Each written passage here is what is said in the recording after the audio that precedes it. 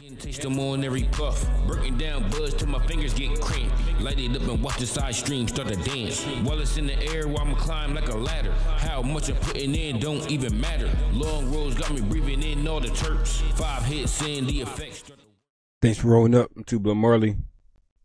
It's certified pothead. Smoking all with about late afternoon, early evening spliffs. Today we jumping back into these cannabis conspiracy theories. Today's theory involves the Bermuda Triangle. Is it possible that cannabis didn't originate from this world, but instead of being a simple plant, it was a gift from the Bermuda Triangle, a leafy souvenir from a different realm? Stay with me for a second. Imagine ancient settlers already lost at sea, right?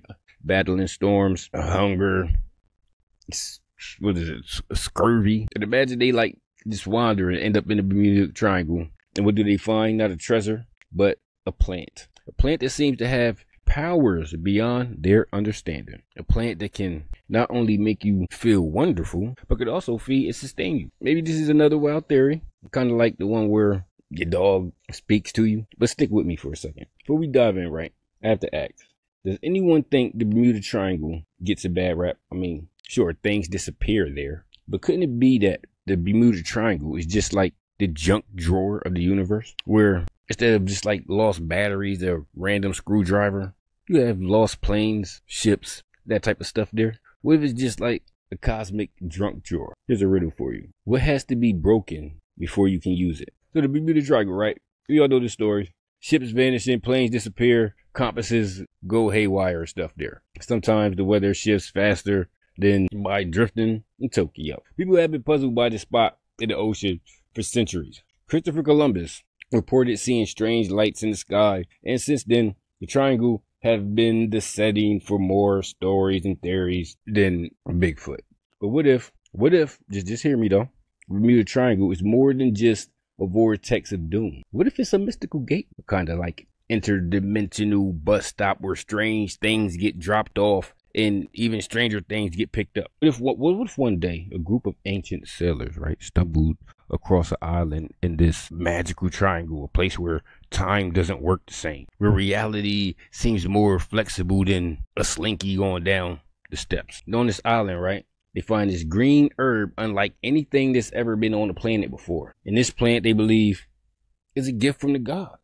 Or maybe it's not a gift from the gods. It's just an interdimensional plant that just happens to be here at this time. You think about it, right? You a seller, lost at sea, hallucinating from hunger, sleep deprivation, questionable decisions y'all have made on the trip. Then you find this plant that makes you feel, well, let's say different. Wouldn't you think you discovered something magical? Wouldn't you think that consuming this plant and not be getting all the effects of it is something otherworldly? Here's another riddle for you. What question can you never answer yes to? Let's go with this idea, right? Ancient settlers find this mystical plant on this disappearing island in the Bermuda Triangle. They don't know where they are. They don't know what's happening, but they do know one thing. This plant is special. It's not just some regular herb that's been passed around through Africa, China, Asia, Europe, and all of that type of stuff. This is something different. It's the kind of thing that might explain why they're seeing things they can't explain. That may explain mermaids for them. End up in the Bermuda Triangle, get to smoking some of this dank, get super high, and all of a sudden, you just think super big fish are mermaids. Either way, right, they figure out, let's take some of this with us when we leave. So they travel the globe, they bring the cannabis along for the ride, and like water-bound Johnny Appleseeds, they spread it around the globe. From the markets to Egypt, to the temples of India, cannabis spreads like crazy. Passed from one generation to another generation. Egypt is used for healing, and India takes part in like religious rituals. Over time, the mystical plant adopts to different climates and cultures, flourishing across the globe and the world like a hitchhiker. You know, maybe those sellers were on to something. I mean, think about the way we treat cannabis today. It's seen as medicinal, recreational, spiritual, and 1,000 other things depending on who you talk to. Could it be that this plant, with this mysterious effects and ability to bridge cultural gaps, really has some otherworldly origins? Or maybe it's just a plant that's really good at doing what plants do. But I'll say this though. The idea that it might have been brought to us by some type of mythical force, that's a story I could roll with. I could roll with. Here's another riddle for you, right? There's a one-story house in which everything is yellow. Yellow walls, yellow doors. and yellow furniture. What color are the stairs? Now let's say, right, the sellers didn't just stumble upon a regular plant, but one with mystical properties. What would that mean? Well, according to some stories, cannabis has the power to alter perception, open the mind to new possibilities, and even bend time and space. At least that's what you might think after smoking a little bit. And these sellers, already in a place where rules seem like just guidelines, may have believed that this herb was a direct line to the gods, or at very least, a way to make sense of the strange world around them. Here's the thing, right? How often do we attribute mystical powers to things that we just don't understand? I mean, the compass, right? The compass was considered magic at one point. Now it's just something we take for granted. Maybe cannabis was like that for the sellers. Maybe it really did give them a glimpse into the divine. Either way, it's kind of funny how we look for meaning in things that make us feel different, isn't it? Like we're hardwired to find magic in the mundane. Or maybe the mundane is just a little more magical than we think. That just burnt my damn finger. Here's another riddle for you. What can you break even if you never pick it up or touch it? Fast forward to today, right?